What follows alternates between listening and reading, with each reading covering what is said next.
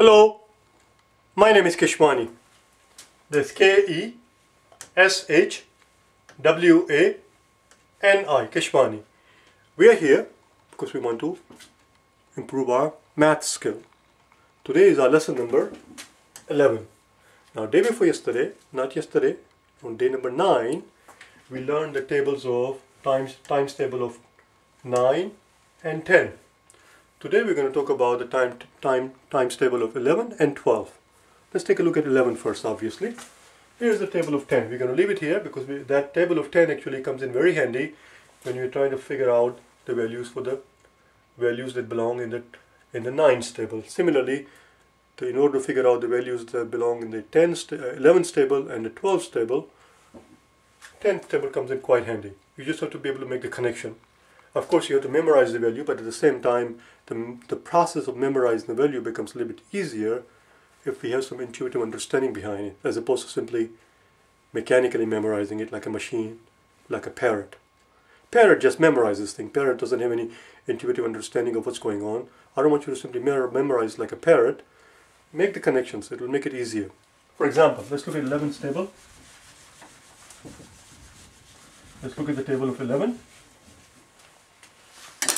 So we have 11 ones are, 11 ones are, 11 twos are, 11 threes are, 11 fours are, and 11 fives are. Now if you recall, the day before yesterday, day number 9, and if you have not watched day number 9, this will be a good time actually to pause this video and watch day number 9 first.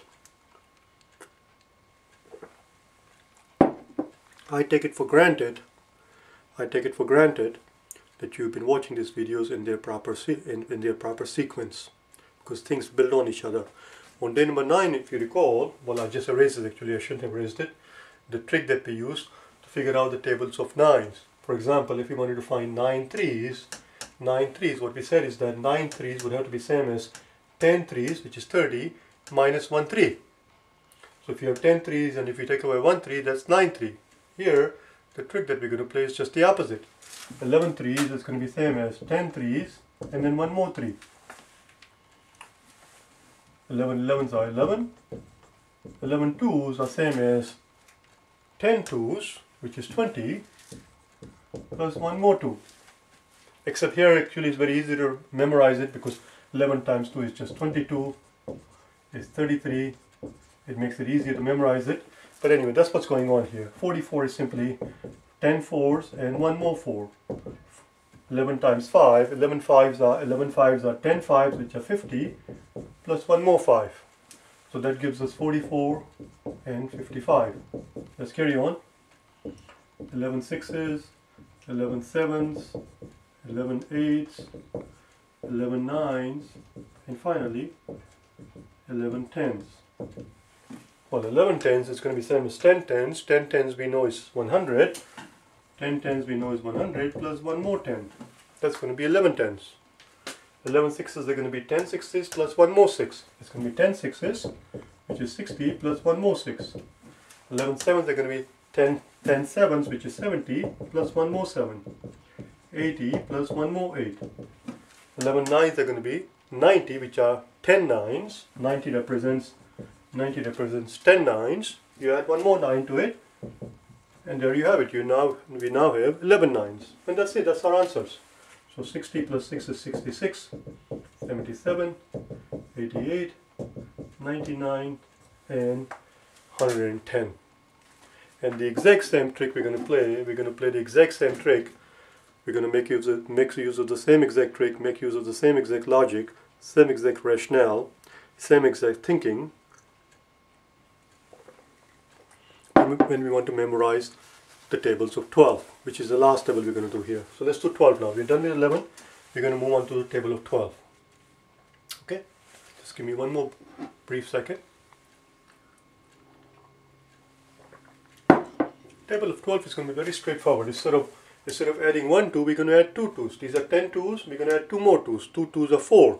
So it's going to be 20 plus 4, not 20 plus 2. 10 2's and 2 2's. Here is the table of 12. And these number represents, let's put this here as the same pattern so we have it here. These number represent 10 of them. These number here, let's put them in a different color. These represent 10 of them. But we need 12 of them because it's a table of 12. So we need to add 2 10, we need to add 2 more ones. 10 represents 10 ones. We have 12 ones. 12 ones are going to be 10 ones, which is 10, and then 2 more ones, which is 2. Similarly, 12 twos are going to be 10 twos and then 2 more twos. 10 twos and 2 more twos. 2 more twos are 2 twos are 4. Same thing here. 12 threes are going to be 10 threes, which is 30, plus 2 more threes, which is 6. 12 fours are same as 10 fours. 10 fours are 40, and then 2 more fours, which is 8. The way I did it, in a way, I sort of got rid of plus sign here. There's a plus sign here. And similarly, 12 fives are going to be 10 fives, which is 50, plus 2 more fives, which is 10. And there you go, there is your answer. So it's going to be 12, 24, 36, 48, and 60. Let's do these now. So again, we're looking for 12's table. We're not looking for 11's table. We're looking for 12, 12, 12, 12, 12, and 12. 12 sixes are going to be 10 sixes, which is 60, and 2 more sixes, and 2 more sixes. 10 sixes plus 2 more sixes are 2 sixes are 12, and 60 plus 12, 60 plus 10 is 70, plus 2 more is 72. 12 sevens are going to be 10 7. 12 sevens are going to be 10 sevens, which are 70, plus 2 more sevens, which is 14. 70 plus 14 is going to be 70 plus 10, which is 80. 80 plus 4 is 84. 12 times 8, 12 8s are the same as 10 8s. 10 8s are 80, and then 2 more 8s. If you get 2 more 8s, that's 16. And again, 80 plus 16 is same as 80 plus 10, which is 90, plus 6 more, 96. 12 nines are going to be 10 nines, and then 2 more nines. So we need 18. 2 more nines are 18. 2 nines are 18. 90 plus 18 is going to be same as 90 plus 10 plus 8. We break up the 18 into 10 and 8 because it's easier to add 10 first. 90 plus 10 is 100, and then we need 8 more, so 108. And finally, 12 tens are going to be 10 tens and 2 more tens. 2 more tens is 120. It's 120. I'm going to rewrite this 108. We rewrite it so that it does not need to look quite as hideous as it did before. Do you understand? There is a limit to it. There is a limit to how much one can broke.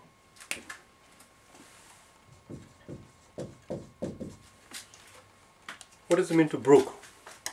Broke means to, what does it mean to be able to broke something? Broke means to be able to tolerate something, to be able to handle something, to be able to endure something, to be able to stomach something. If somebody asks you, can you broke it?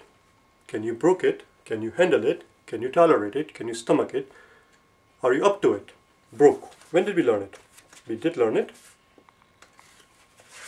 Now, having said that, I do not know what the noun of hideous is. I will have to look up the noun of the word hideous. For example, noun of ugly is ugliness. So one wouldn't say, can you broke this much ugly? One would have to say, can you broke this much ugliness? There is a limit to how much of it was quite hideous. Now it's not quite as hideous. And what I need in order for me to be able to finish my sentence, I need a noun of hideous, which I do not know. I'll have to look it up and learn it first, and then I'll share with you. Broke. Day number 4. Day 4. Just type in vocabulary words. Day 4. Learn the word. Okay. So that was it. That was a table of 11's and 12's. I will see you tomorrow. Okay. Bye now.